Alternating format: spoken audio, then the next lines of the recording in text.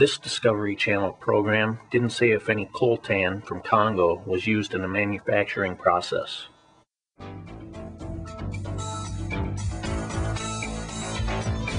An electronic circuit board is a computer component that can produce spectacularly realistic scenes. Animating this particular three-dimensional graphic took 4 months of work by artists and programmers with the aid of a G400 graphic processor by Matrox. A printed circuit board can be compared to a building composed of fiberglass floors, copper passageways, and stairs that link the floors between them. Cards are assembled with two technologies, surface wiring and wiring through the card. The components are placed into the holes and soldered in place. A stencil is used to apply soldering paste onto the card. This paste will solder the surface components.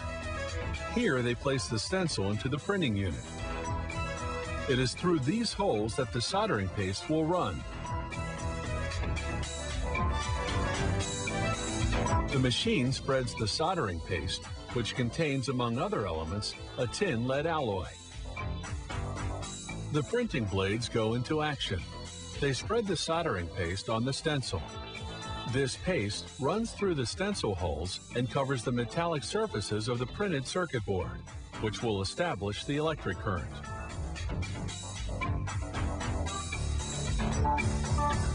Here's the difference between an unprinted card and another printed one. The unprinted card surface is much more shiny. Now they're going to install the surface wiring elements. They are automatically positioned by this rapid placement machine. About 36,000 components are installed per hour. That's about 10 per second. This incredibly sophisticated machine is equipped with a viewing camera that verifies the alignment and dimensions of each part before installation, and it unerringly positions the part at the exact spot. Another machine, slightly less precise than the previous one, installs parts where the space between two placement points is less than 2/100ths of an inch. It can install 8,000 parts in 60 minutes.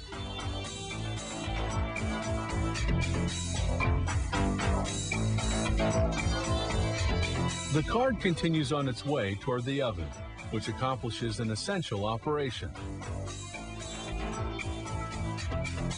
Once the parts are secured, the card goes into a convection oven, where the heat will solder the parts to the card.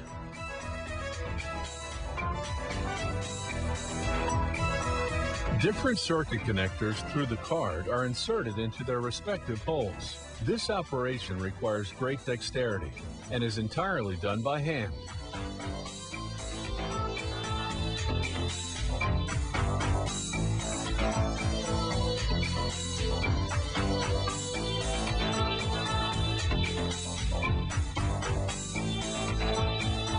The metallic placement points need to be soldered to the card. The soldering of the circuit components through the card is done with a bath of molten tin lead alloy at a temperature of 465 degrees.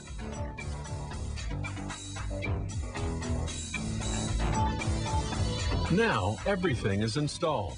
They have to do an initial electrical test. The card is placed on a bed of electrified pegs. These pegs make contact with the card's connecting points, allowing them to check for short circuits or open circuits in the card.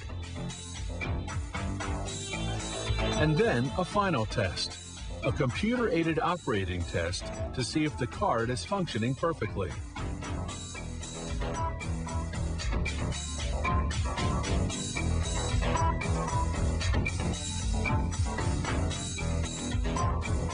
This company fabricates 200 different circuit board models and produces about 4,000 cards each week.